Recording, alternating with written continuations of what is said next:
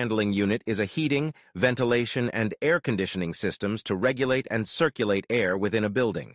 It consists of several components, including a fan, heating and cooling elements, filters, dampers, and actuator valve. The fan within the unit draws in the air through the filter and pushes it through the cooling coil to the supply duct.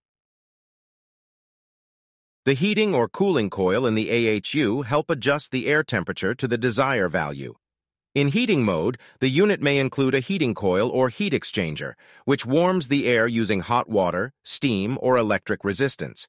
In cooling mode, a cooling coil or refrigeration system cools the air by removing heat.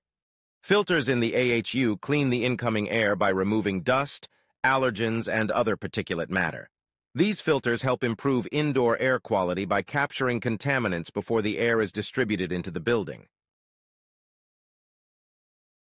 Dampers within the AHU control the airflow by adjusting the opening or closing of specific sections of the system. This allows for precise regulation of air distribution and temperature control throughout different areas of the building. This shows the inside view of an air handling unit while in operation. Please do subscribe us at UA Technical Solutions for more informative videos.